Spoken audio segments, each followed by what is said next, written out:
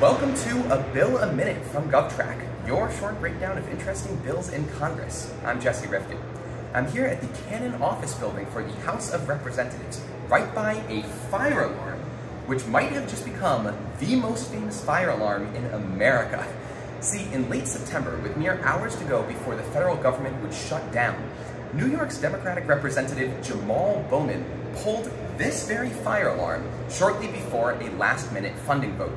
U.S. Capitol Police security footage captured the incident on camera. Now, knowingly pulling a false fire alarm is illegal in Washington, D.C. The D.C. Attorney General charged Bowman with a misdemeanor, to which he pled guilty and agreed to pay a $1,000 fine. Still, Bowman claims he didn't knowingly pull a false fire alarm, saying that it was an accident while he was trying to open this locked door. But many find that excuse hard to believe, since the fire alarm in question clearly looks like one, colored bright red with the word fire in all capital letters.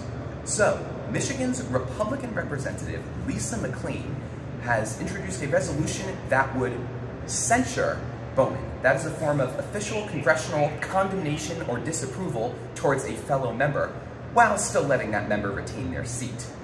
But Bowman's fellow New York representative, Republican Nicole Maliotakis, has gone much further, introducing a resolution that would expel Bowman as a member of the House of Representatives entirely. Well, that's my summary, and because I don't want to receive a $1,000 fine, you'll notice that I've kept my hands in my pockets this whole time.